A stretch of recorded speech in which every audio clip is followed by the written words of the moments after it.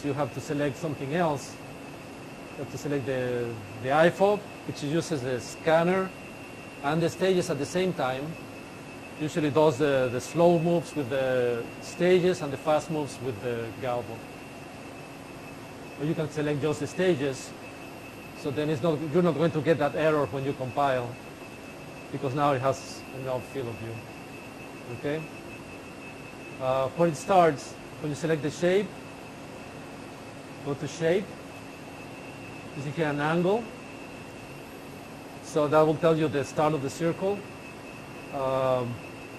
If you said, I think 90 is in here, no, 0 is here, 90 is here, so it rotates this way. Of course you don't see it, but you put 0, it's going to start marking here. And we can do some markings in a minute. Same thing with the square.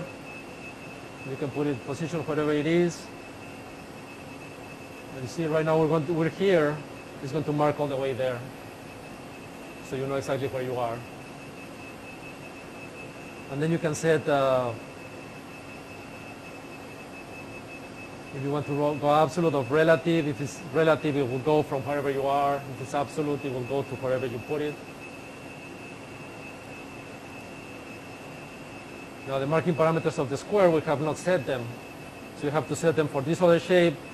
We have to change this to default and change whatever one we want to set. You know, this color is just how intense it is. If you put a different color, it's just going to do lighter.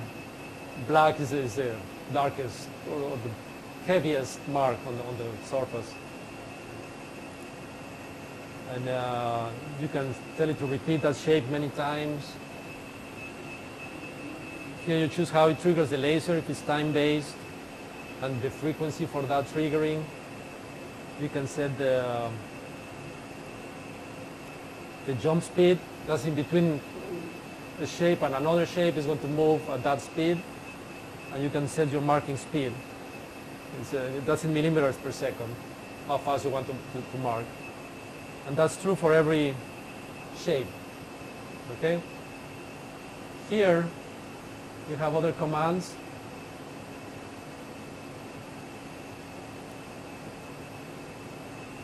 So you can put pauses. You have also some structures like ifs and whiles. You can add a dialogue. You can do a loop. That's a while. And you can add marking parameters. So if you add marking parameters, with these arrows you can move them up and down. So everything that is after the marking parameters is going to follow the same settings. So it's easier if you have multiple shapes. Instead of setting the parameters for each shape, you set the parameters on the marking parameters, and then you tell the shape to inherit. So it's going to grab the parameters from whoever is before that shape. So then if you do this, you don't need to change every shape.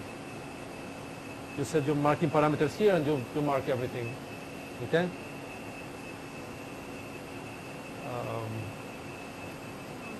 Gives you the same thing. You can see the locations here.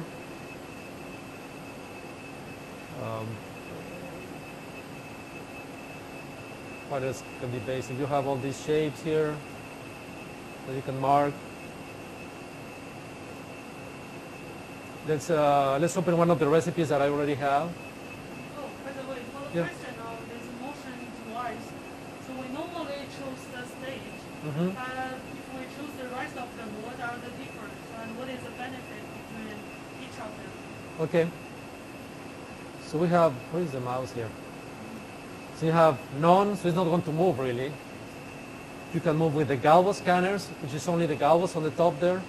They have a range of a couple of millimeters, so they can only do very small things. You can use IFOB. As I said before, it uses both. For long, on IFOB you can make a shape that is bigger than the field of view of the laser. And all the slow moves are going to be done with the stages, and all the fast moves are going to be done with the galvo. So the marking speed will be higher using this function? No, it's the same speed. The only thing you can make